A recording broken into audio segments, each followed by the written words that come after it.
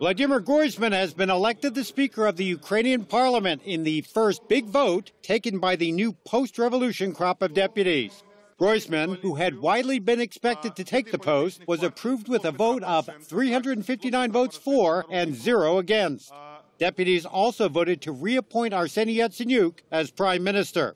A governing coalition has been created in Parliament between the 5 largest parties in the legislature: the Bloc of Petro Poroshenko, the Popular Front, the Samopomich Party, the Radical Party, and the Batkivshyna Party. Security was tight outside the Parliament building ahead of the first session, where a small group of activists holding Ukrainian flags had gathered.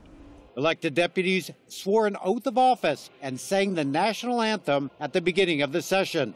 Outgoing Parliament Speaker Alexander Turchinov congratulated the new lawmakers. Parliament then held a moment of silence in memory of those killed during last year's Euromaidan revolution.